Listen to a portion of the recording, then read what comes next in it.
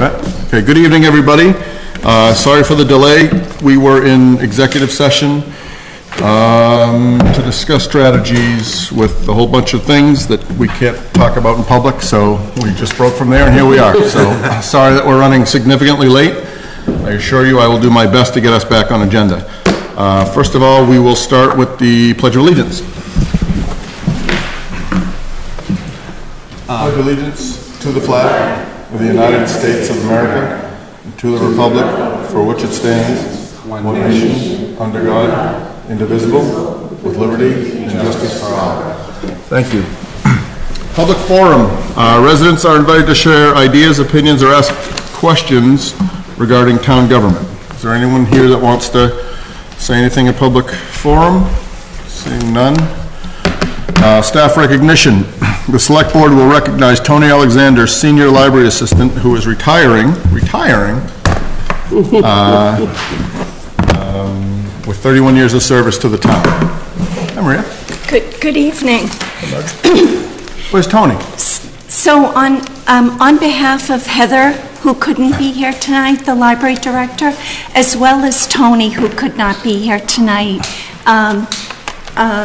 Margie is here from the trustees, and I'm here on behalf of Tony to accept her congratulations. Okay. So I've known Tony for the vast majority of my life.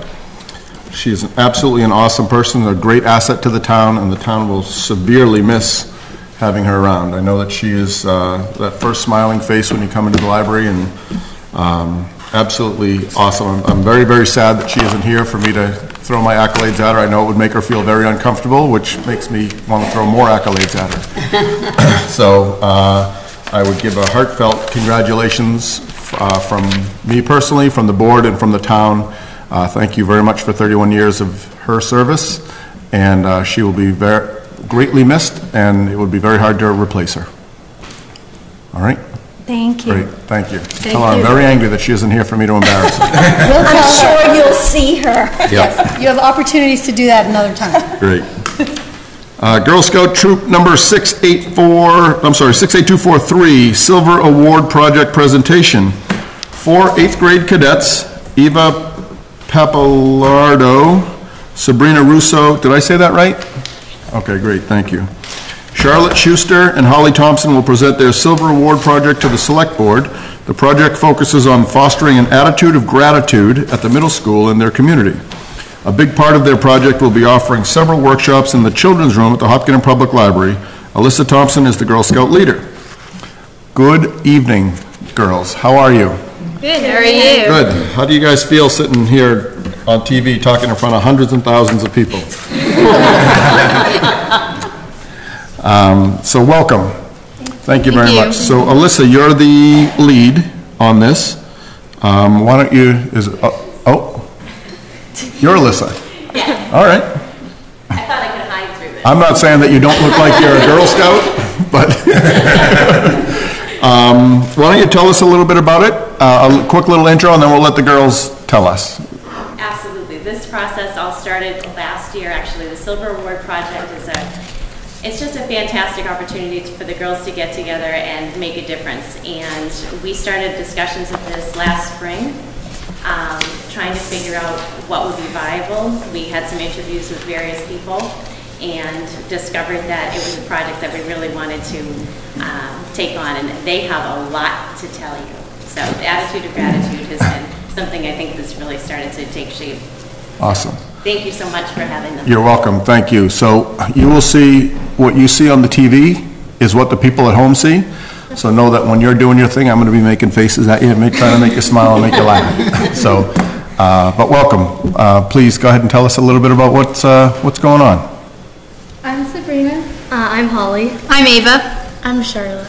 Okay. We are Hopkinton Girl Scout, 8th grade cadet Girl Scout Troop 68243. Thank you very much for this opportunity to share our Silver Award project and attitude of gratitude. Our goal in this project is to teach the Hopkinton community about physical and emotional benefits of having a grateful heart, with special attention given to the Hopkinton Middle School and working with the young children name is Chelsea at the Hopkinton Public Library. Gratitude really makes us more happy with everything we have. Gratitude is an amazing property of the human mind. The more gratitude we feel, the happier we'll be. Gratitude helps us to reduce stress and increase productivity. It makes us feel much better about ourselves and others. But one of our very first thoughts in our project was how. How could one positive emotion impact our lives so greatly? It all starts with one powerful chemical called oxytocin, also known as one of the happiness hormones. This hormone can be triggered naturally through being with friends, family, playing sports, and lots more. One main thing that triggers oxytocin is gratitude.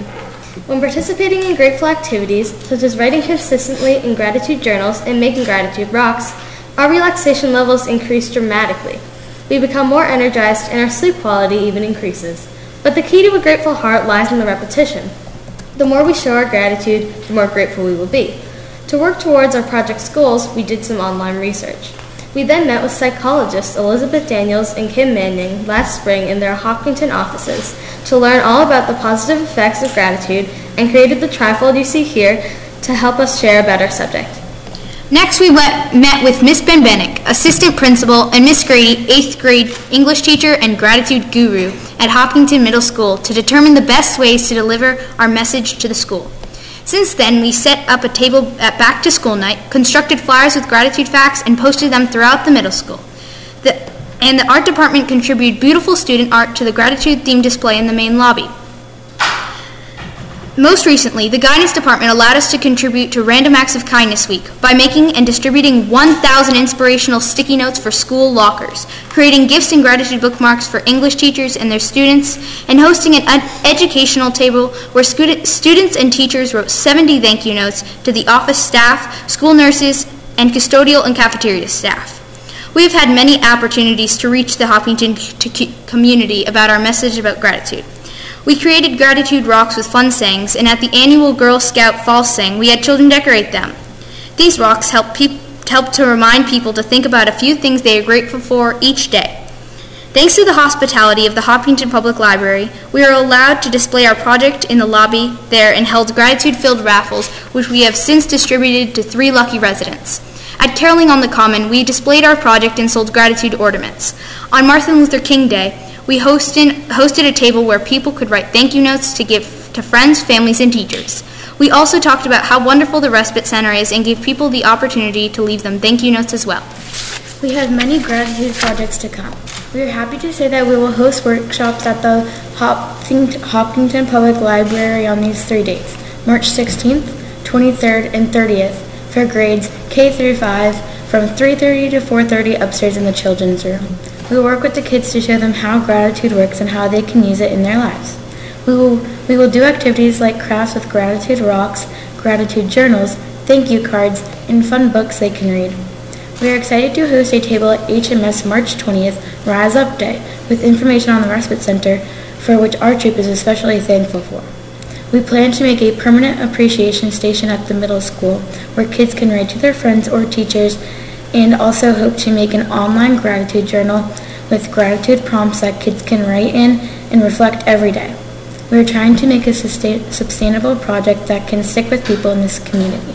Thank you for listening, and I hope everyone can incorporate gratitude into their everyday lives. We have a poster we'd like to share with you, some of our favorite parts of this project, and we can answer questions now. That's awesome. Very nicely done, girls. Very nicely done. Thank you. Mary Jo, why don't you start us off? Okay. Well, I want to congratulate you, and particularly with the theme, attitude and gratitude. We need a lot more of that right now. I was going to ask you, what are you doing with your posters after today?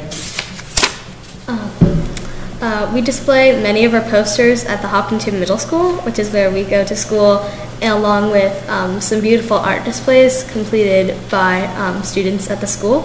We have elections right now, and we have people coming in and out of the town hall every day for another week. And I would love to see you put them in the front hall, here at town hall for a week. And then you can take them to the school. Would that be okay? Yes, that would be You could do great. that? Okay. And that is all right with you? We can put them down there? I do believe we make the rules, so yes. it's all right. Yes, and in fact, through the chair, I also want to take this opportunity to thank you for coming to Town Hall. I remember when I came in contact with you on MLK Day and extended the invitation for you to come before the board, and I told you everything will be fine. So far, you've done fantastically well. Thank you. Thank you so much. Well, I'm looking forward to when I come in and work at the polls, to seeing them as I go by and taking a look at them. And I think the citizens of Hopkinton for the early voting would like to do that too. So I thank you for allowing us to have them for a few days. Yeah. And then you can come and get them and take them back. But congratulations. It's a very timely subject. And I think you're doing a wonderful job. Thank you, girls. Thank you. Mr. Nasrallah. I'm in complete agreement with everything that Mary Jo just said. I would love to see this in Town Hall, but I'll tell you what really warms my heart about this is today, with social media and the mean streak that you see in kids, you girls have come forward and said, let's be positive and let's be thankful for things, and that warms my heart. That tells me that our youth is still in good shape and you're looking positively towards things. So I think this is fantastic. I think it's a good thing to wake up every day and remind yourself of what are you happy about. Fabulous. Thank you. Thank you so much. Yep, so both my colleagues, I will echo their sentiments. It's not easy to come up and sit in front of a microphone. Maybe it is for you guys. I don't think it is for most kids your age, to sit and talk and be on camera and just sit there with your smiles the whole time. It's a wonderful thing to see you guys, and you did a great job, and the project was wonderful. And so kudos go to you, but kudos also go to your parents. So your parents have done a very good job raising you, and we're very glad in the town to have people like you. So that just got you like a half an hour on your curfew in a couple of years. Don't make me have to call in a favor with the police. So you guys have done a great job, and we're lucky to have kids like you in the community. You guys are the ones that in 20 years will come sit here and say, I've lived in town my whole life, and hopefully you can be more educated than some of these guys here. So, meaning me, no offense to anybody. So you guys do an awesome job. Thank you very much. And like Mary Jo said, post that here, and then when we're done, when you're done here, take it up to the schools. So thank you guys very much. Thanks so much. Is there a way to get you guys over here for a picture? There is. Thank you. I'll make a deal with you if there's a way for you to give this to Tony. It's quid pro quo. This is for me? No, it's for Tony. Marie's gonna. Behind the girls? Oh. Over there. Oh, okay, sure. You're right, but again. Bring your posters. I think you bring posters. Bring your posters, yeah. Super nice. No problem. I'm being bothered because he couldn't. No, go ahead, it's okay. All right. So we'll let the press work their magic, and then we'll let your parents come in and get a good angle. That's a good idea. Homework on 3. Thank you. Any parents want to take some shots here? By shots, I mean camera.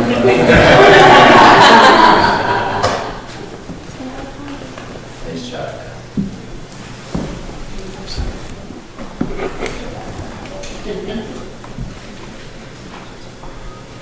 Thank you.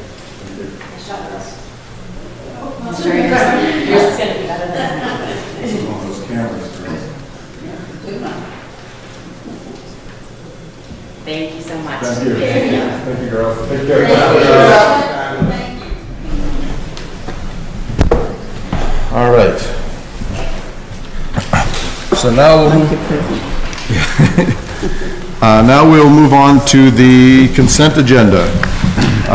The consent agenda items are approve the January 30, February 4th, February 12th Select Board minutes, accept a $2,500 gift from Unibank and $25,000 gift from Friends of Seniors for nutrition and wellness programs at the Senior Center, accept a $100 gift from the Women's Club to support the purchase of books for the children's room at the Hopkinton Public Library, approve a parade permit for the annual Global 6K Water Road Race on May 16, Approve a parade permit for the 14th Annual Max Performance Triathlon on May 9 and September 13.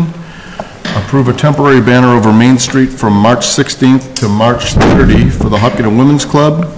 And approve a sandwich board sign for the Hopkinton Women's Club on West Main Street near the Welcome to Hopkinton sign in advance of the March 7 event. Would any member like to break any items out for a separate vote? I'd like to break out the Global 6K water race. Global 6K water race. Yes, just give me a second. And anyone else? Nothing? All right. So I will accept the motion to approve all the items on the consent agenda with the exception of the parade permit for the annual Global 6K water road race. So moved. Second. Any further discussion? Hearing none. Oh, actually, I'd like to break out number 2, the gift from Unibank and the Senior Center. Will you accept that as a friendly amendment? Accepted. Okay. Any further discussion? Hearing none. All in favor? Aye. All opposed? And it carries. Mr. Nasrullah. Yeah, I just wanted to take a moment to just say thank you for the 6K race for water. I'd mentioned it even last year when we were talking about this, but I did a quick Google search as to the number of deaths that occur from waterborne illnesses, and I was amazed. It was 3.4 million globally die from waterborne illnesses, and just providing clean water, what a difference we can make in this world if we could just provide clean water. So I just want to take my hat off and say thank you for somebody to actually do something.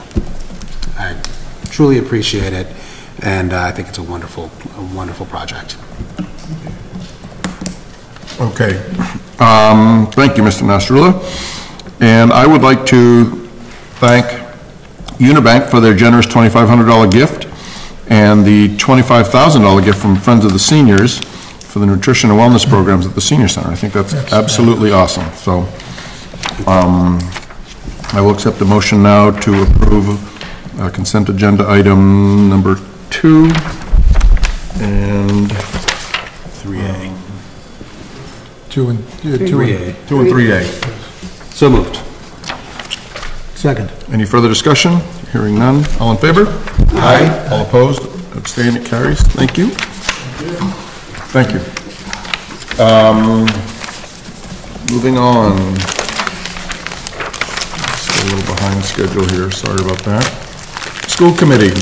Elmwood School Statement of Interest. The Board of Selectmen will consider voting to authorize the Superintendent of Schools to submit the Massachusetts School Building Authority to the Elmwood Massachusetts School Building Authority, the Elmwood School Statement of Interest. Dr. Kavanaugh. And Mrs. Kavanaugh. What do you call plural Kavanaughs? Kavanaugh? I'll refrain. All right. So we are here because once again we would like to submit to the Massachusetts School Building Authority a statement of interest for the Elmwood School. As you can see in your packet, this doesn't guarantee that we will be invited in or reimbursed in any way, but if you are invited into the pipeline, you do have a 270-day opportunity to take all of the next steps. So what we have already had the school committee approve our submission, and so we also need the select board to approve. And in your packet, there is a very, very lengthy motion that needs to be read. Oh, great. That's exciting for me. I'm going to read it. So, board, do you have any more? I mean, we've done this every single year, and it's a no-brainer. Exactly. To the people that are watching out there, the people that are here, it doesn't cost this town 1 single cent unless we get called in. And if we do get called in, I pray that we do get called in and get accepted to this because we really do need this. So,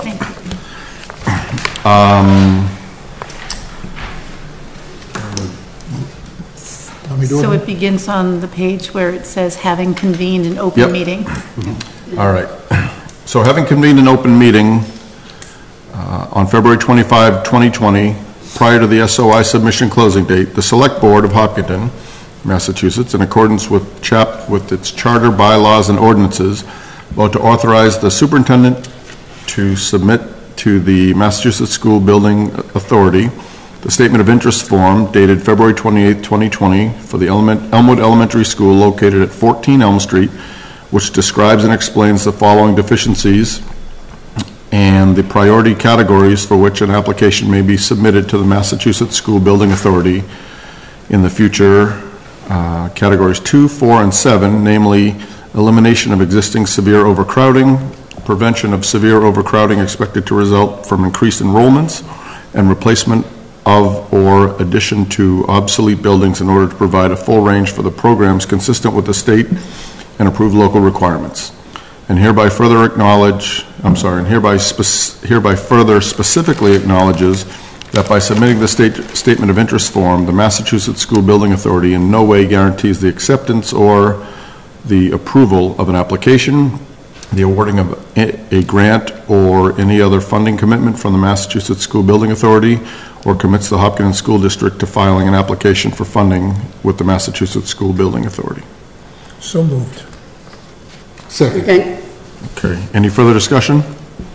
Hearing none. Aye. All in favor? Aye. All opposed? Abstain? Carries. Thank you. Thank you. Thank you. So, board members, if you would be gracious enough, in my haste to try to catch up, there was something I wanted to talk about at public forum. And I hate to have to do this, but we had another longtime Hopkinen town employee and resident pass away this last week. His name was Franny Pine. He was on the fire department for a long time as a volunteer. He's just one of the most wonderful guys I've ever met. I happen to be related to him, but he was far more of a friend to me than he was a relative. He is one of the guys that kind of, to me, epitomized what Hopkinton used to be. It didn't matter if he was in church or if he was at the liquor store. As soon as the call went out for the fire department for a fire or an ambulance or an alarm, no matter what he was doing, he'd jump in his old step-side pickup truck and come on up. And whether we got on a truck or we didn't, and we stayed at the station and manned it, he was a man that not just I, but most in town looked up to for his ability to see the forest through the trees. He had an innate ability to imitate the impressions that he had on some of our local town people were absolutely spot on, that I would say 96% of the audience here probably wouldn't get. But he really was the best. He had a nickname for me. He called me Dingus. And he, every time that, no matter what we did, he would always, he would come up and he would lighten the party. And I will tell, I'm not going to tell many war stories. I'll tell one. I had been suspended through the fire department for driving too fast to a call by our fire chief, Chief McMillan, for 30 days. So I drove too fast to a call at midnight, so I was suspended for 30 days to drive trucks, relegated to the radio. So we had a house fire at Jane Moran's house down on East Main Street. So I got in the back of the squad truck. One of the other senior members, I think, was injured, so he couldn't go on the truck, so he said to get on the back of the truck. So I got in the back of the truck. Now, there's no one driving the truck at this point. There's Bob Slamman, Chief Slamman's dad, an old-timer who you listen to, Franny Pine, and Artie Pine, and myself. And the old H9, we'd back in, we'd throw our air packs on and get ready to go. We knew it was a working fire. So we're all up there, and I'm the only one air packed. I'm all ready to go. So Franny goes, "Hey, Ted Stone, get in the truck and drive this thing." I'm like, he was a lieutenant at the time. I'm like, geez, I can't. I'm suspended. He's like, "What do you mean you're suspended?" I said, "I'm not allowed to drive for 30 days. I don't give a hoot. Get in the truck and drive." So I un-air packed and went down. I drove. I didn't even pull into the driveway. And our fire chief came out. He had a little thing. When he got mad at me, and he got mad often at me, he would twist his neck. And he came out and he started pointing and screaming at me. And as I'm sitting there looking at him, taking my medicine, Artie, Franny, and Buzz, which is Chief Slamon's dad, standing right behind the chief, laughing and going like that at me, like, we got you in trouble. And they didn't say it quite like that, but it was one of those memories that resonated with me. It was, he just was an awesome guy, and his wife Phyllis, the town owes her a debt of gratitude, as well as their children, because they lost a lot of family time by his unselfishness of just always responding to things for the town, and there wouldn't be a town event without him being there. I'm sorry I meant to do this at public forum, and I can see him right now sitting in his living room watching, because he never missed one of these meetings, and I'd always get a critique after one of the meetings. And he's sitting on his chair right now with his warm Heineken, telling me what a donkey I am for skipping over this. So, those are one of the guys. That's one of the guys that this town can never ever replace. He just was an awesome guy, and I won't put the chief on. I'd love to put him on the spot, but I know he's probably got similar stories as I. So to Franny, we'll miss you, Phyllis and Kevin and Ellie. You guys were lucky to have him in your life as long as you did. So, thank you to Franny. Thank you. All right, so I'm going to smile the whole meeting with knowing the comments that he's throwing at me right now. Hopkinen Running Club, parade permit, special temporary alcohol license. Wade. The Select Board will consider approving a parade permit and special temporary alcohol license application from Wade Marshall on behalf of the Hopkinen Running Club for a 10K road race around Lake Whitehall on April 11, 2020, from 6 a.m. till 12 noon. I thought somebody said something. Alcohol will be commenced at 10 a.m. The Hopkin 10K race supports Andy Welzell Scholarship. Nice play on words. Right? Yeah. The Andy Welzell Scholarship Fund will begin and end at Victory Field. Alcohol will be supplied and served by TIPS certified servers from Startline Brewing Company. Tickets will be sold in exchange for a beer after IDs are checked and wristbands are attached. Mr. Marshall. Yes, sir. How are you? I'm good. How are you? It doesn't seem like a year's gone by where you were here. No, as you remember, the one big storm we had this year, snowstorm, was back about a week before the race was supposed to happen. So earlier in the week, we talked to the police department. We had them drive the course and give us their opinion, and they said, we don't, as you know, the roads are pretty narrow back there anyway. Yep. So with the snowbanks and the ice conditions, we made the choice to cancel the race, or to postpone it. Okay. And so, in looking at other different races around the area, working with different clubs, this was the date we came up with, which was April 11th. Okay. So this is something that was previously approved that wound up not going off due to weather. That's correct. Everything else is the same. So I'd love to sit here and make you squirm, but I'm not going to for on time. So, Select Board members, do you have any questions for Wade? So is this a drink and run, so you can start drinking at 10? Well, you could, but the race starts at 9, so you might be a little late for the running part. All right. Okay, Mr. Chairman, I'd like to make a motion to approve the parade permit and special temporary alcohol license for the Hopkinen Running Club for the Hopkin 10K road race on April 11, 2020 from 6 a.m. to 12 noon. Second. Okay, any further discussion? Hearing none. All in favor? Aye. All opposed? Abstain? It carries. Thank you. Ms. Wade. Thanks. I just want to make not necessarily with you, but I just want to make a comment on these road races. I mean, we're the town for road races, having the marathon here, and I'm just delighted this year to see that these 3 major little races are being held in totally different areas of town. We have some on North Mill and East Street. We have the triathlon at the State Park and around the State Park and in Ashland. And then we have your race, which is Cunningham Street and around Lake Whitehall. And I love it because we're not putting out people in the same areas and the same road races and stopping, traffic in neighborhoods and things like that. And this is just delightful because the spring is it's a big road race time for us, and to have them spread out around town instead of all in one or two places is really wonderful. I thank all of those involved in their mapping out the races. It's good. Thank you. Thank you. Thanks, Wade. All right.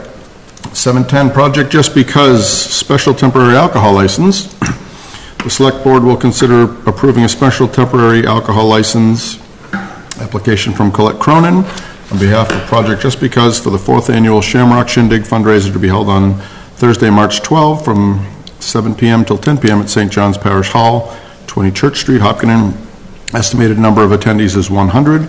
Wine and beer will be donated for this event in accordance with Mass General Law, Chapter 138, Section 14. Tip certified servers will serve the alcohol. A certificate of liability insurance has been received. Project Just Because is requesting a free fee waiver for the application fee. Do we have anyone here from there? Mrs. Danahy. I love this. Hi there. How are you? Why don't you tell it, go ahead and tell us a little bit about what's going on. I've seen the sign in front of your yard. It's our 4th annual. Yep. It's a silent auction meal, corned beef, lasagna, a little bit of everything, but with a shamrock shindig around St. Patrick's Day. That's the theme. We hope for 100. We have never had 100 yet, so we are being optimistic in our numbers, but it's usually about, I think, 85. The last 3 years is the most we've had. Okay. Irish entertainment. Yeah. Irish food from our Irish chef from Hopkinton. Really? Yeah, Chris McBall. Oh, yeah. Excellent. So the food's been awesome every Yep. year. Entertainment's good. Yeah, we've got a couple Irish singers coming in. Yep. Local. Ron Remoulad's coming back. Oh, nice. Yeah. I think I saw that on Facebook. Yeah. And local girls doing Irish step dancing. Yeah. Oh, that's awesome. So, Mr. Kamalo, this is the 4th annual. The first 3, I'm going to ask, have there been any really out of control issues going on? No, Steve Slamon's there. He keeps it all in check. So, if the board, does the board have any I was anything? at this event last year, and it was great. I really enjoyed it, and I think everybody there enjoyed it. There were a lot of people there, and it looked like everybody was having a great time, so. We're hoping you all can attend. It's a great night for a great cause. When is it? March 12th, Thursday. 12th. Thirsty Thursday. Be plenty of fresca there, I would assume? Plenty A of tab water. for the husband? All right. So no other comments. I will entertain a motion. So actually, Mr. Chairman, I'd like to make 2 motions. The first one, to approve the special temporary alcohol license for Project Just Because for the Shamrock Shindig on March 12, 2020, from 7 p.m. to 10 p.m. at St. John's Parish Hall, 20 Church Street. Second. Okay, any further discussion? Hearing none. All in favor? Aye. All opposed? Abstain? Carries. And I'd Thanks, also guys. like to make a motion for a fee waiver for the Project Just Because application. Second. Okay, no further discussion? Nope, good. Hearing none. All in favor? Aye. All opposed? Abstain? It carries. Thanks, guys. Thank you.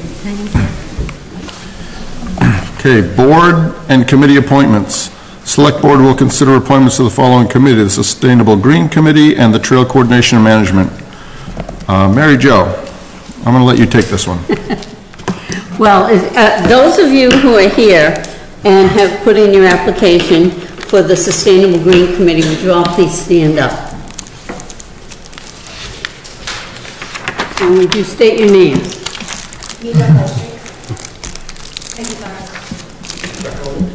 Amy Groves. Andrew Hayes. Okay, so I'm going to make a motion that we appoint Donald Sutherland, Jeff Rowland, Allison LaFleur, okay, Mina? Kachik, okay, Andrew Hayes, Amy Groves, Paul Gallagher, Renee Dean, Peggy Barton, and Rebecca Hoffman as the newest members of this reinvented or brought back committee, the constituted. Okay. And I'm so glad that this committee is being revived and brought back. I think it's great. There's a motion? Second. Any further discussion? Hearing none. All in favor? Aye. All opposed? Abstained? Carries. Thanks, everyone. Thank you. Welcome aboard. Trail and Coordination Management. The Conservation Commission has recommended the appointment of Jamie Ronka as its designee to the Trail Coordination and Management Committee. Ms. Ronka would move from an at-large position on the TCMC to the Conservation Commission representative position, and a vacancy will be created at the at-large position. Is Jamie here? Okay, I don't see it, but, so Mr. Catino. I'd like to make a motion to appoint Jamie Ronka as the Conservation Commission designee on the Trail Coordination and Management Committee, moving from an at-large position with the term expiring 6/30/2021. Is there anyone here from the Conservation Commission? I have it seconded. Okay. Nope, there aren't. Any further discussion? Well, I had a question. If she's representing the Conservation Commission on the Trails Coordination Management Committee, but she's not a member of the Conservation Commission, all I want to do is know how is she planning on reporting to the Conservation Commission. Or they can have a designee. You can appoint somebody. Yes, I know, you can. But it still should be, has to be a method of getting back the information from one committee to the other, that's all. Through the chair, we expect that she will provide updates to the Conservation Commission at open public meetings. Okay. Okay. Thank you. Okay, any further conversation? Hearing none, all in favor? Aye. All opposed? Abstain, it carries, good. Select Board FY21 Comprehensive Budget. The Select Board will review the FY21 Comprehensive Budget. Mr. Kamalo.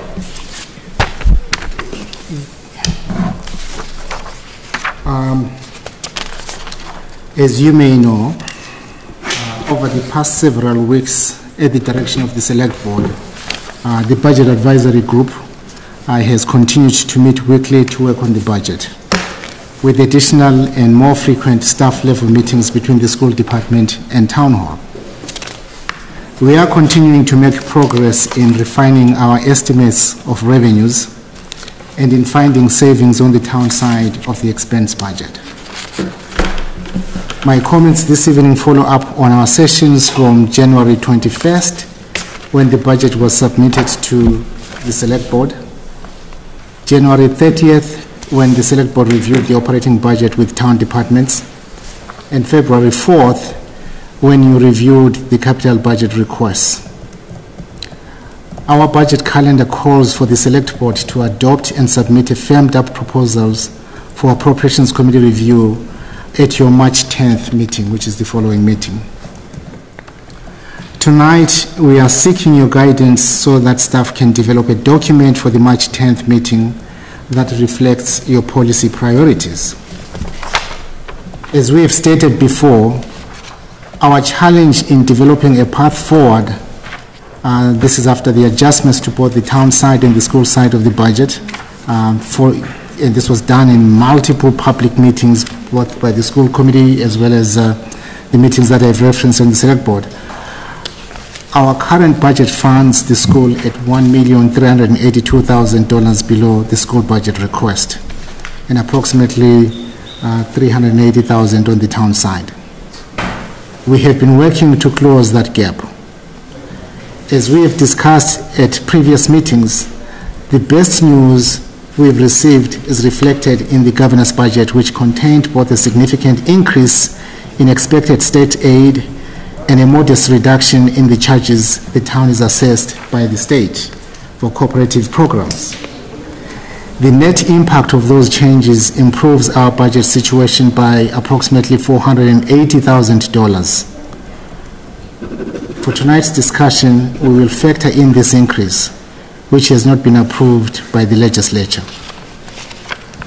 In the event the final state aid is below the expected level, additional expense reductions or revenue increases will be needed.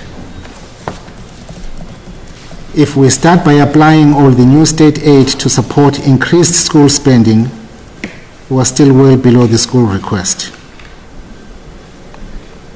And to address this issue, I'm suggesting thematic areas the board's guidance could focus on. These include the following. Number 1 is the overlay account adjustment. Number 2, review overtime with the respective departments that have submitted requests for overtime. Number 3, do a closer review of the supplies and expense budgets across all town budgets. Also, on the school side, I would invite the schools to collaborate on limited reductions to the last topmost layer of enhancements included in the school department budgets, those most removed from the student educational experience. Again, I want to underscore that those most removed from the student educational experience. After deciding on budgetary adjustments along these lines, we will still be far short of the amount needed to fund the school budget request. 2 ideas come to mind for filling that remaining gap. The first option is to apply funding for this purpose from the $831,000 of anticipated receipts currently due under the Legacy Farms Host Community Agreement.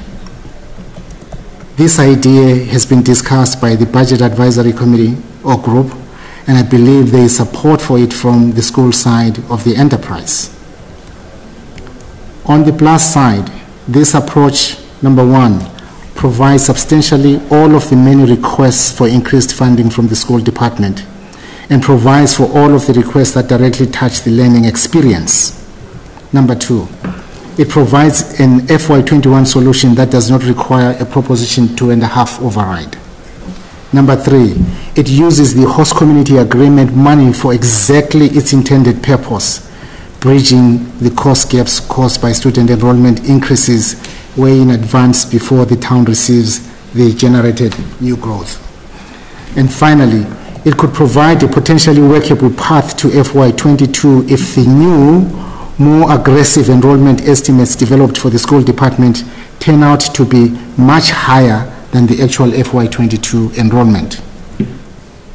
On the negative side, this approach would have us paying for over $1 million of recurring costs in our operating budget from one-time funding sources, including free cash and the host community agreement. Funding recurring costs like salaries for new hires from one-time sources is contrary to the guidance in the financial management policies which have been adopted by the town. Those policies specifically call for us to support ongoing expenses with ongoing revenue streams whenever possible, which is a financial best practice. Under this option, we will be challenged to find a recurring source of funding for this large amount of recurring need in FY22, along with funding for whatever additional needs arise next year. What is the second option? The second option would be to request a Proposition 2.5 override to fund the recommended spending level entirely with recurring sources of funding, consistent with the town's financial management policies and with best practices. On the plus side, this approach also provides almost all of the many requests for increased funding from the school department and provides for all of the requests that directly touch the student learning experience. It would also solve this year's problem this year, rather than putting it off to next year. And it is an approach that would be consistent with our financial management policy and the fiscal stewardship that has earned the town a AAA bond rating. Additionally, this approach would free up one-time money to either directly fund some capital projects we had planned to bond or to bolster our stabilization fund, which would enhance our financial strength and credit worthiness. Further, this approach would leave all the Legacy Farms HACA funding available to address future one-time education costs related to growth. And we all know we will have those costs in the future. On the negative side, this option requires a Proposition 2.5 override this year and creates an additional recurring tax burden for taxpayers, even though one-time funding is available for at least this year. Again, I'm inviting your feedback and discussion on the idea of an additional round of budget adjustments on both the town and the school sides, and on filling the final gap amount with either one-time funding we have available or through an override. Whether you provide the feedback tonight or after this meeting, I would appreciate your input in time for us to prepare for the March 10th meeting so that you can send a package to the Appropriations Committee at that time. Again, the meetings of the Budget Advisory Committee are continuing, and at staff level, the superintendent, the school business manager, the CFO, and myself are continuing to meet regularly to try and find a solution to the budget gap. Okay, so that was a report. We don't need to have back and forth on that, correct? Correct, unless if the board has any specific comments or suggestions. Yeah, I'd like to offer a comment. I think tapping the host community agreement money right now, as you pointed out, really kind of it doesn't address the future. And I think what we really need to do is take a comprehensive look at how are we going to continue forward without doing budget overrides, without looking for additional sources of funding. So my feedback would be to go through another round of seeing where can we trim expenses and how can we go forward that way. I wholeheartedly support the school and the budget that the school has proposed, but I think we have to look at long-term sustainability financially, and just tapping the money that we have in the back there doesn't seem like a financially responsible thing to be doing.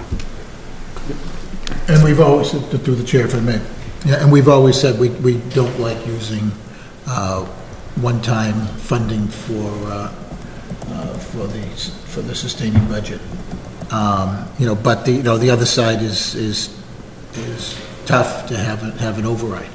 But if there's actually some way to structure the budget so that this extra money that we're throwing in there isn't carried over for the next year and the following year and the following year. If we can look at that, the way we can structure, the way we pay for some of these things, so we're not blowing up the entire budget by doing override. But again, having an override is a way for the townspeople to actually have a voice, and that's it gives total transparency, because right now we're just talking numbers, and people can't see the spreadsheets that we're looking at and the breakdowns. But at town meeting, people can actually look and see what the job that we're doing, and have some input on it. Both are tough, and I know you're in a tough position trying to ask people to cut their budgets, and what do you really need, what's a need and what's a want. And at this point, we are probably down to the bones, and we are cutting deeply. But we should really try and do the best we can to Mr. Nasrallah's point of another round, if at all possible. And then I think that we bring it to the townspeople. Good. All right, thank you, Mr. Kamala. Do you need anything? No? Do you have anything, Mary Jo? Well, I just wanted to ask all of those who are putting in for capital improvements, if there's anything they can take off and wait another year or so, please do it, and do it now, because the school does come, the high school will be done The borrowing for the high school will be done in the next 2 years, and it will open up some money for borrowing. And the capital improvements things can be put off and borrowed in a year or two. Please look at it and let us know so we can make an adjustment. Thank you. Okay. Good. Mr. Camello, thank you very much. Thank you. So now we will go to the, treasurer's report. Select Board will receive a quarterly deposits and investment report from the town treasurer / collector. Good evening. How are you? How are you? Good, thank you. Thank you for your time this evening. I'm here tonight to provide an update on the town's deposits and investments for the prior quarter ending December 31st, 2019. Overall, at the end of the quarter, the town had $47.9 million invested and on deposit. Cash deposits within the general fund totaled $34 million, an increase of $1.25 million over the prior quarter. Interest earned on these deposits was $152,000 with an average earned annual interest rate of 1.89%. The largest deposit we had was with the Massachusetts Municipal Depositories Trust's Money Market Fund, or MMDT, which provides our highest return opportunity.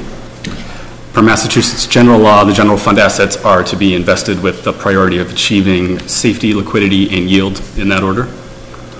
Deposits outside of the general fund include trust funds, performance bonds, parks and recreation funds, and student activity funds, which total $3.19 million, with interest rates varying due to size and activity, ranging from 0.24 to 1.97%. Recently, we have seen the Federal Reserve maintaining lower interest rates. In order to adjust for that, we have closed 2 of the accounts on this report and moved those funds into the MMDT Money Market Fund in order to achieve a higher yield on the town's deposits. The town's investments are managed by Bartholomew Investments. They are a Worcester firm that supports many Massachusetts municipalities, and those funds are segregated into 2 separate accounts, the Trust and Stabilization Funds and the other Post-Employee Benefits Funds, which is OPEB. The Trust and Stabilization Funds investments are bound by law to invest only in the Massachusetts legal list of investments. Continued due diligence by the finance team has confirmed that the town is compliant with this requirement. Over the quarter, these investments gained an annualized rate of 8.07% in value. The asset allocation ratio of these investments of 32% equities and 68% fixed income represent a conservative risk strategy geared toward maintaining the availability of funds should the need arise, while also gaining a moderate investment exposure for long-term gains. The OPEB investment fund is not bound by the Massachusetts legal list of investments, and as such has access to a broader variety of investment instruments. Additionally, due to the less liquid and longer-term requirements of these assets, the fund is invested with an asset allocation weight of 52% equities, 16% alternative investments, and 32% fixed income. Employing this moderate investment strategy yielded a 15.64% annualized return over the quarter by gaining a larger exposure to equities while maintaining a balanced investment in fixed income products to safeguard against market downturns.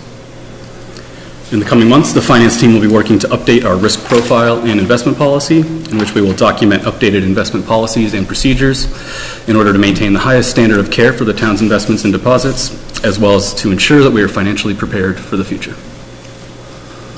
And that is all I have for you this evening. Be happy to take any questions. Good sheets. Tino, you have anything? No, I'm good. I like some of the holdings. Your friend?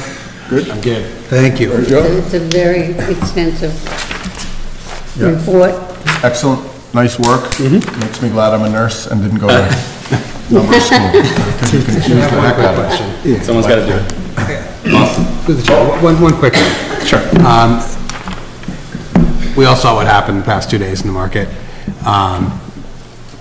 I'm assuming that these are all safer and not subject to such drastic fluctuations. But this is diversified. You know, how do we kind of stand as far as? Sure, yeah. So the same thing I said above for the priority of investment with safety, liquidity, and yield, that goes for both the cash deposits, but also the investments as well.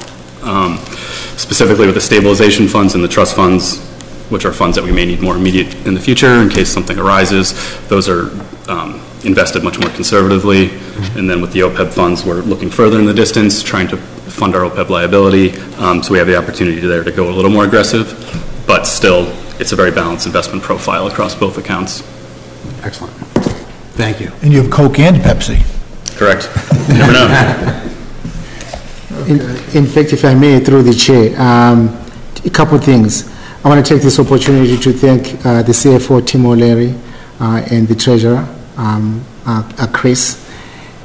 And here's why I'm thanking them. For many years, we have had the goal of improving our financial transparency by making such reports public. Not only is this report being shared with the select board, but it's also going to be posted on the town website. If any residents have any questions, please feel free to call Tim O'Leary or Chris. Excellent. Thanks, guys. Thank you. Thank you.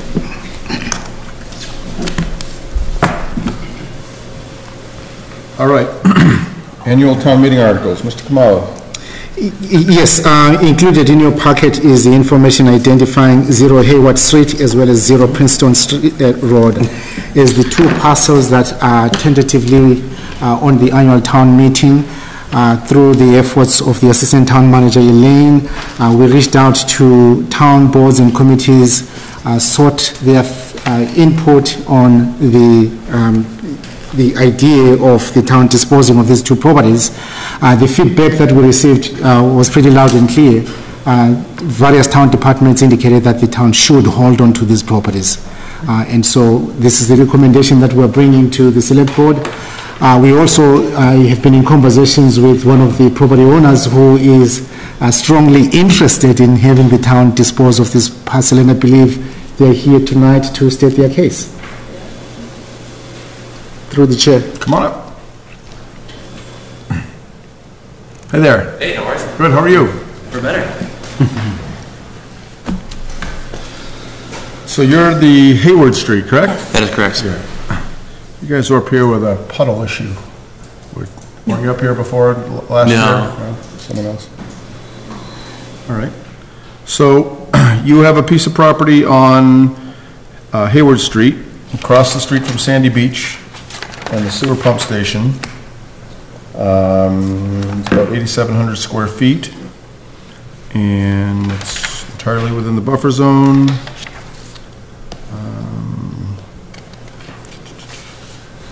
Parks and Rec Commission voted in 2019 that it has no present or future operational.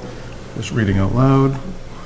A memo was distributed to several town departments and boards on 12/16/19. Concom and Conservation Administrator expressed the need to retain the parcel for stormwater management purposes, reference previous flooding problems in this area, and the potential need for additional stormwater management actions in this location due to climate change impacts. Concom recommended that the town consider delegating management of the entire parcel to the Concom.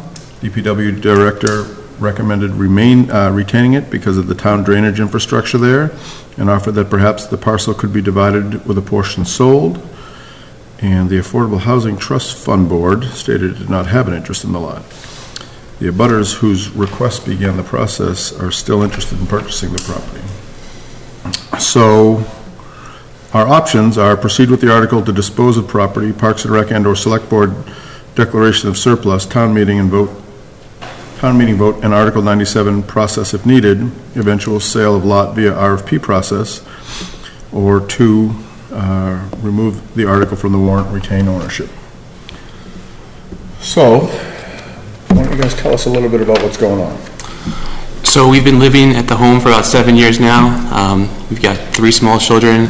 The lot directly in front of our property is an unkept lot. There's broken concrete there. Weeds are coming through it.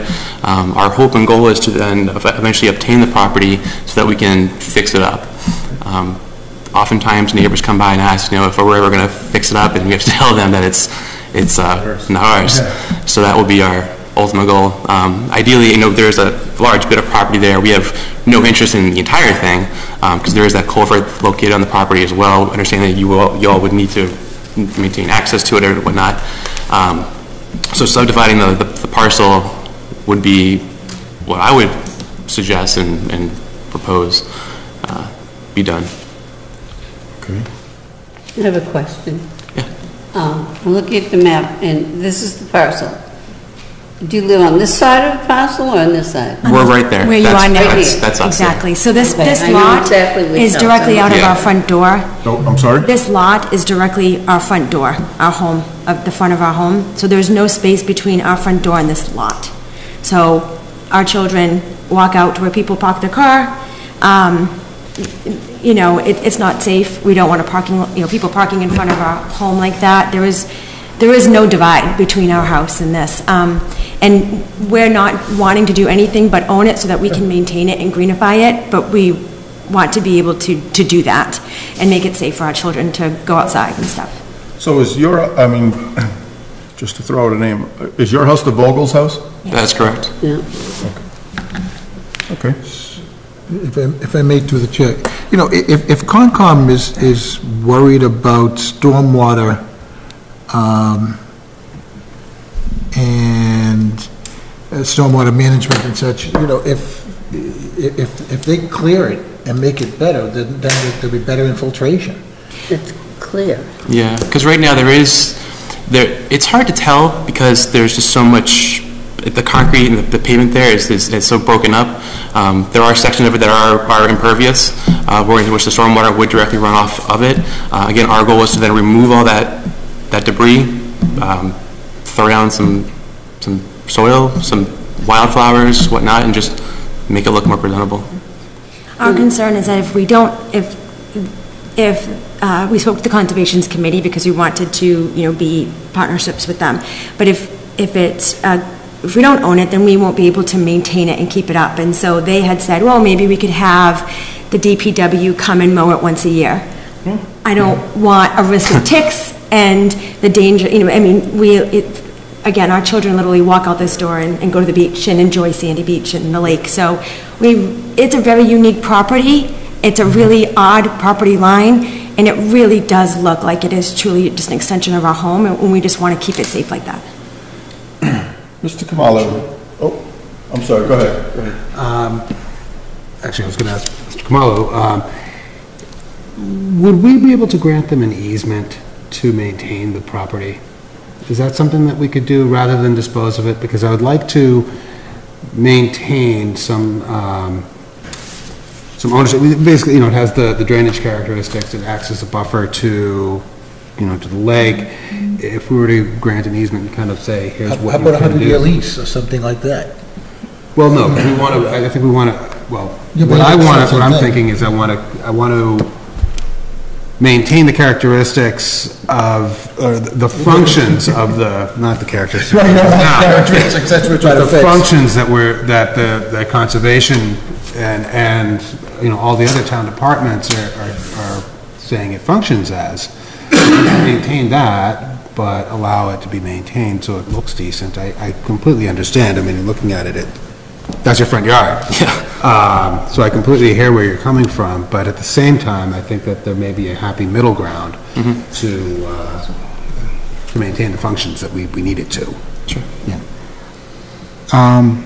Is this in answer, through the chair, I think what I'm hearing tonight is perhaps some additional clarification on the neighbor's intent. One way forward would be to pursue what you're saying, have a sit down with town departments, gain a clear understanding of how the town believes that this particular parcel will help in addressing the stormwater management issues in that area, and see if there's a way in incorporating your maintenance concerns into the town solution. So, an idea that I had, based on our So I don't know what our stance is on selling town land to private people. I don't know if we make it a habit of doing that or not. Abutters. We offer to abutters. Okay. So we just heard that we were $1.5 million or better in the hole this year. If we could sell these guys that piece of property for $141,000. That's a typo. That's a typo. It has to be. Bit of a placeholder.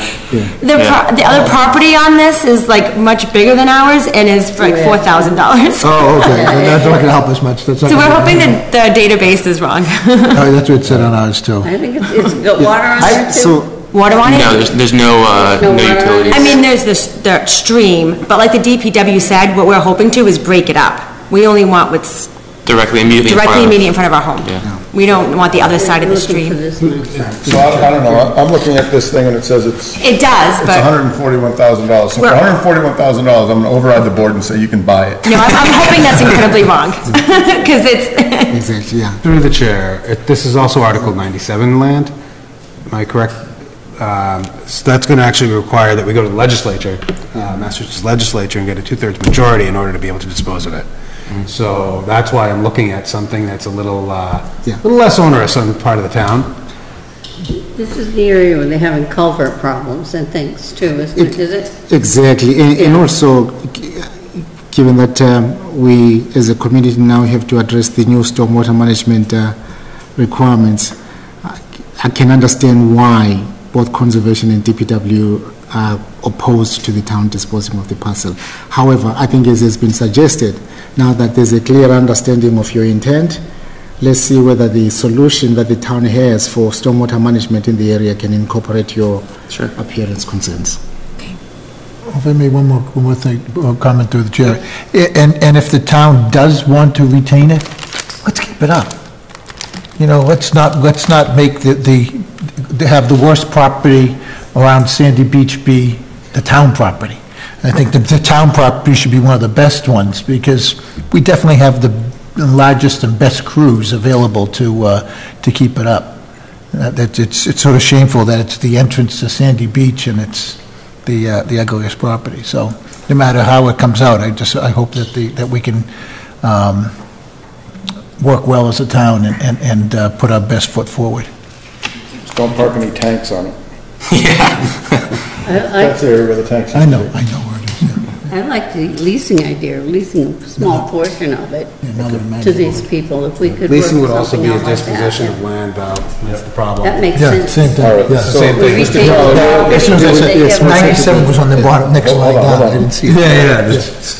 What are we doing? We are requesting the board remove the article from the warrant and allow town staff through the town manager's office to coordinate efforts between the town departments concerned about stormwater management and the neighbors who are interested in ensuring that the parcel is kept well. Need a motion from us to remove it? Please. Okay, good with that? Yeah. Okay, Mr. Catino? Okay. Yep. I'll make the motion to remove, well, that, I guess that's only remove the 0 Haywood Street from the article, because there's another property on there also, so I don't want to say remove the article. So moved. Second, sorry. Any further discussion from the board? Nope. All in favor? Aye. All opposed, abstained, carried. Thanks, guys. Thank you. And Mr. Cavallo, what's the second part of this? 0 Princeton Road? Oh, yes. It's a piece of landlocked property that's adjacent to other land owned by the town. Similarly, an abutter has requested to acquire it. Right now, it's under the jurisdiction of the Select Board, so it's not an Article 97 property, but the Concom would like it to be. So their recommendation is that it be retained, and they would like to take management responsibility of this piece and the surrounding town pieces as a buffer to the lake and to deal with stormwater recharge and similar issues. Elaine, where's Princeton Road? So it doesn't It's exist. not there. It's been rescinded. But it's behind, let's see. Off the lake? Yeah. It's off a lake. Well, the lake is over here. Which one? Maspinock. Okay. And The thing is, this is the property they're looking at, and they have access, but there's no frontage, so that it can't be built on. Somebody else was looking at that property before. It's a paper street. But without this road, which was rescinded at town meeting, Yeah. all these properties belong to the town. They can combine them all into one large parcel that in the future, conservation, makes a really good piece of conservation land. Okay. Mr. Kamala, what's your suggestion on this? That we recommend the board remove the article from the town meeting warrant. You guys good with that? Yes. Okay, so I'll take a I'll hear a motion. I move that we remove 0 Princeton from the town warrant article. Second? Second. Any further discussion? Hearing none, all. One quick one. Who put this one on the warrant? Did people get like signatures or something? I just want to make sure that we're not over. No, yes, the select board did. This was based on inquiries made by the abutters. Okay. No further discussion? All in favor? Aye. All opposed, abstained, carries. Thank you. Do we need another motion to transfer jurisdiction of this to the, who wanted it, conservation wanted it? No, not at this point. Not now. All right, town manager report, Mr. Kamala. Yeah, through the chair, 2 items. The first is Main Street Corridor Project. In your packet, we included 2 sample letters for the offer of just compensation. This is in relation to the easements that are required for the Main Street Corridor Project. We offered the 2 options in the following manner. The first letter includes a donation, an option to donate. We do understand that in previous meetings, member Brian Hare stated strongly that he was opposed to the donation option. However, we are recognizing that there are entities that had already offered to donate their properties, and that's why we included that option.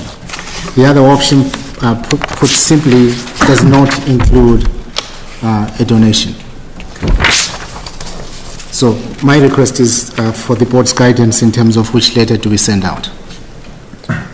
So you want there's 1 or 2 letters. There's one that has an option for someone to donate. Yes. And one that does not have an option for someone. Correct. Well, I think I would think that we would want to have an option for someone to donate if they want to donate. Someone wants to donate their land, doesn't it make sense to? Yes, I agree. I think, and it says it's an option to donate, that they have the option to accept just compensation as well. So I mean, if somebody wants to give it to us, I don't think we should be forced to pay. Yeah, we're forced to. Yeah. So I would entertain a motion to. Are we all to leave the? Yeah, Mary Jo, you in agreement? Yes. I've done these in other towns, and they always have an option to donate. So I guess we would make a motion to send that letter out, including the option for someone to donate their property. Okay. So moved. Great. Second. Any further discussion? Hearing none? All in favor? Aye. All opposed? Abstained? Carries? Yeah. The second request in relation to the Main Street Corridor through the chair is to request the board to set the compensation budget at 1.6 million. Compensation budget at 1.6 million. The just that number was compensation. determined by how? We have concluded the appraisal process, submitted the appraisal reports to Mass DOT. Mass DOT has certified those reports as complying with the Mass DOT requirements, and we're ready to provide the information to the property owners now. Okay. So moved. I'll entertain a motion. Make a motion to establish the aggregate amount of just compensation that will be offered to the affected property owners at $1.6 million. Okay. Second. Any further discussion? Hearing none. All in favor? Aye. All opposed? Abstained? Carries? Mr. Kamala?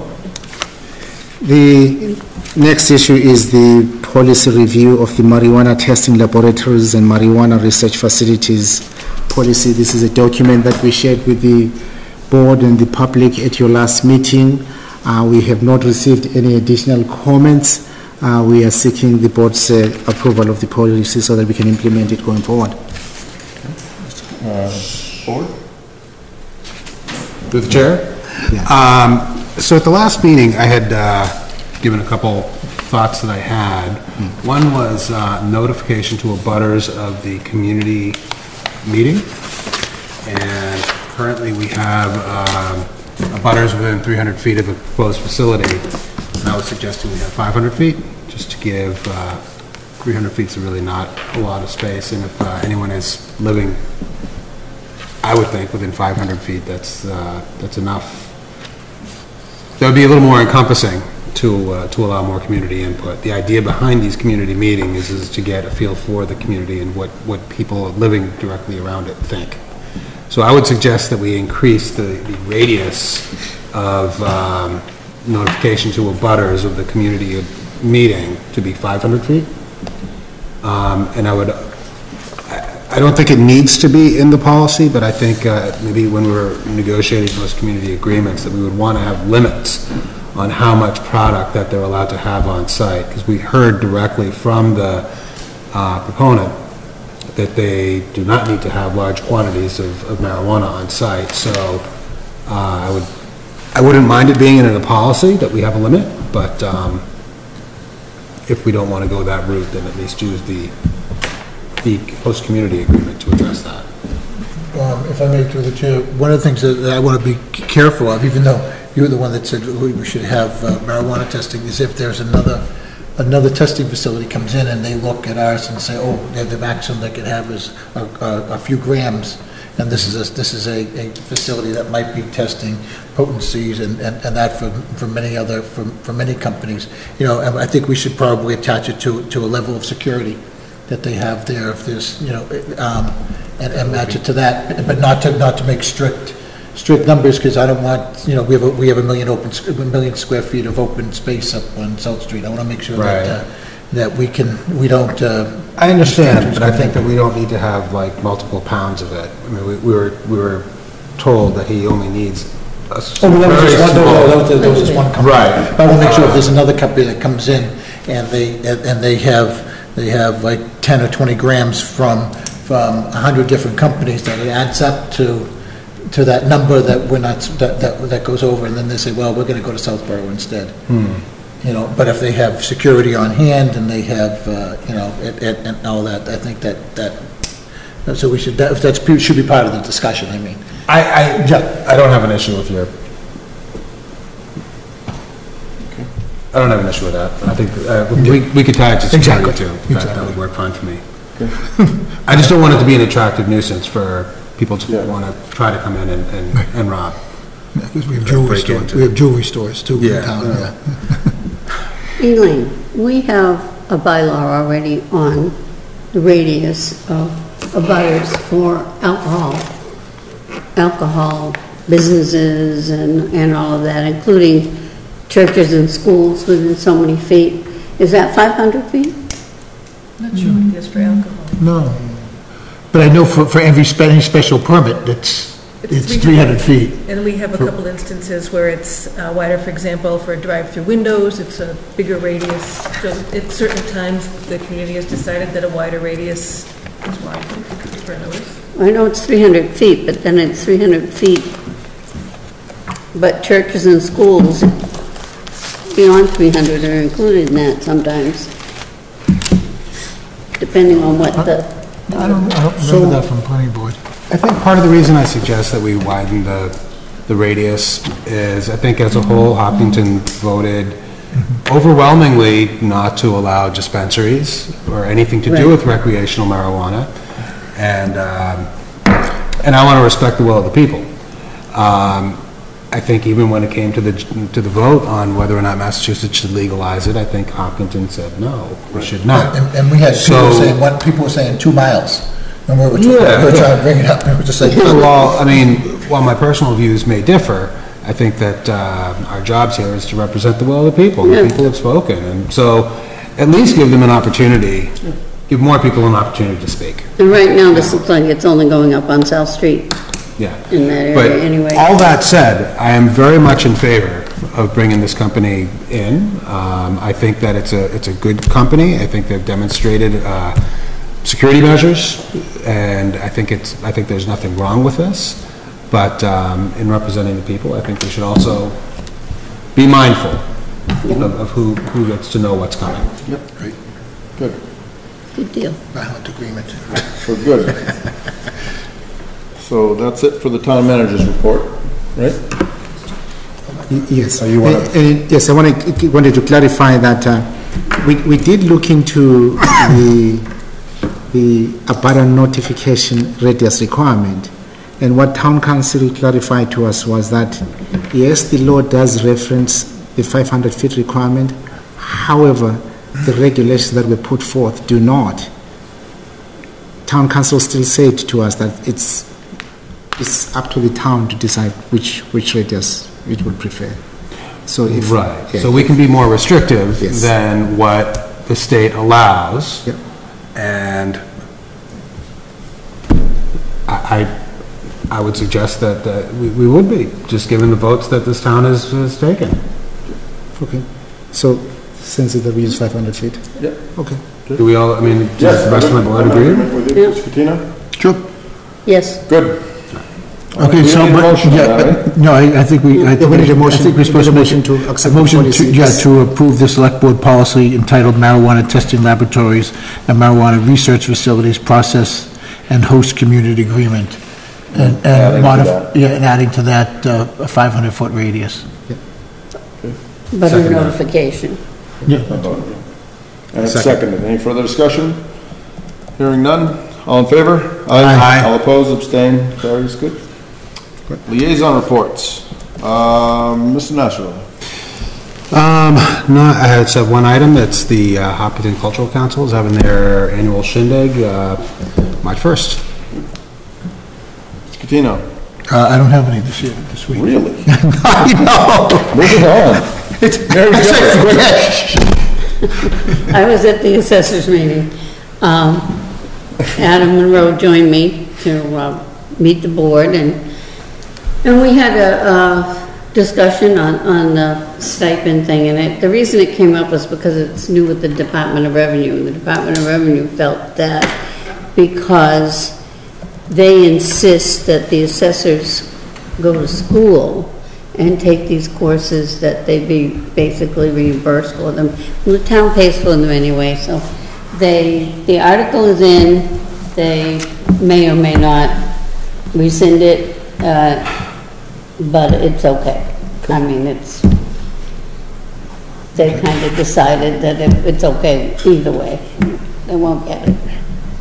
They will do whatever the town is doing and decides for stipends. Good. Okay. And I don't have any. So, future board agenda items. Anybody? Obviously, we're going to stay up to date on all the budget stuff. Yeah. Mason Recorder stuff. And, yeah, the rest of the warrant articles, make sure that we get the wording. Yep. So, Mr. Catino, if you would work your magic on the last item of our agenda. Meeting to adjourn. Motion to adjourn. Meeting that one up. Second. All right. Any further board discussion? Hearing none, all in favor? Aye. All opposed, abstaining, carries. Thank you. Thanks for watching. Bubba, hope everything's good in Florida. Meetings with us, she can call from